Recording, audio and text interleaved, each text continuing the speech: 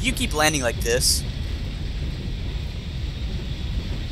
Let's show you how to land the A-10. First, locate your intended runway. Make sure that you're going to land on the runway and not the taxiway. Don't be that guy. Now call ATC for clearance to land. Colt 1-1. Request landing. As you get closer to the runway, deploy your air brakes. Once you drop below 220 knots, deploy your gear.